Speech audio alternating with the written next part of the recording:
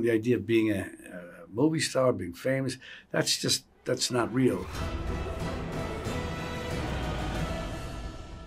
So you have a big birthday coming up, right? So Yeah. what do you feel about that? Are you excited? Do you get nostalgic? What? No, I mean, it's what it is. What can you do? That's life. You can celebrate. Are you going to celebrate? I am celebrating. Oh, you are? Okay, good. You know, I don't. I'll be nervous about it, but at the same time, it's a nice thing. So I like birthdays. Does that make you think about your legacy? Do you think back sometimes? No, well, of course you always think about everything, but I'm thinking forward, and you got to, be careful about, not careful, more concerned about things that you do in the future so you don't waste any time. Good point. When you think back now, you've been in this business for like 60 years or something. Over 60. Well, you said, yeah, 60 exactly.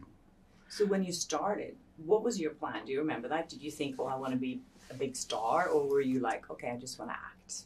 Did you have like a plan? Well, I mean, I wanted to act. And so and once you really get into acting, the idea of being a movie star, being famous, that's not real. Once you get into it, you're just into each thing as it goes. So the other stuff you never think about. And for me, I think of how lucky I am.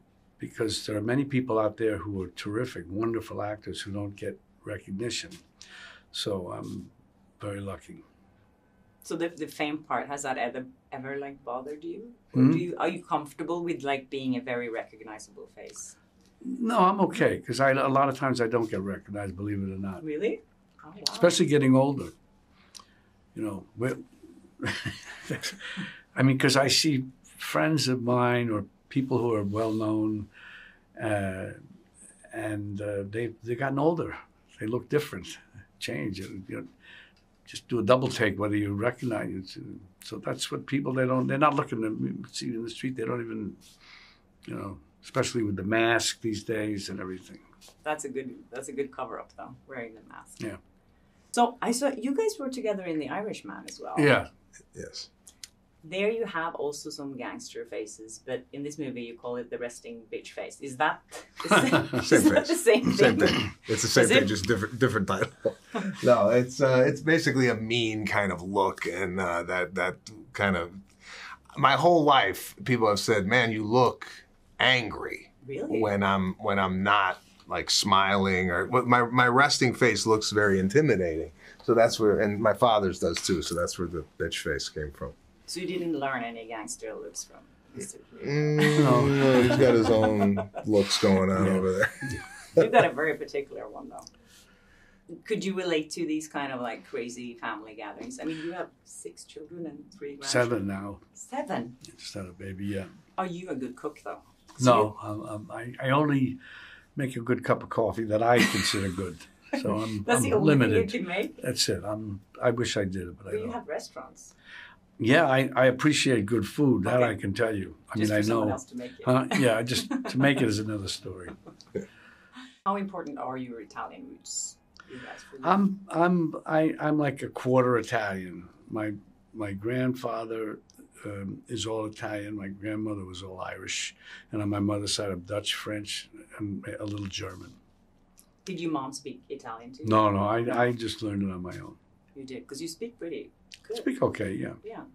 To me, it sounds perfect. What about you? You have Italian roots too? So my father's from Sicily. He came here when he was 15 years old. My mother is Italian, so we're like 100% Italian. And the Italian culture was really prevalent growing up. Going over to grandma's house on Sunday at 3 o'clock for, dinner. Going to Italy with my father 12 years ago and our pilgrimage to his hometown. So, the culture and him being an immigrant has always been really prevalent in my comedy. And I just wanted to kind of tell an immigrant story here of a man who came to the United States for a better life for his family and meets this woman from a different cut of cloth, and how those two families kind of mesh together. Did you first meet during The Irishman? Yeah. So I met him during The Irishman. Then he came to my show at Radio City Music Hall, and then next time we got together was on this movie. So yeah, I was just telling people we didn't have like a personal relationship. I wasn't calling him on a Saturday going, "What are you doing, Bob? How's it going?" It was none of that. It was, it was more of a professional relationship that blossomed into, a friendship over the course of making the movie. I just felt like he was really, really. It was like an intensive acting class for me. I picked up a lot just watching him and how he moves and how he works and what he does on film. So it was nice to be around that.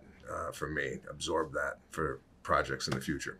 Of course. Mm-hmm. Hi there, thanks for watching my channel. If you like that video, maybe there's other videos you like here on my channel, so please subscribe, share, comment, do whatever you like. Be happy, be nice to people, and I hope I see you again soon. Bye.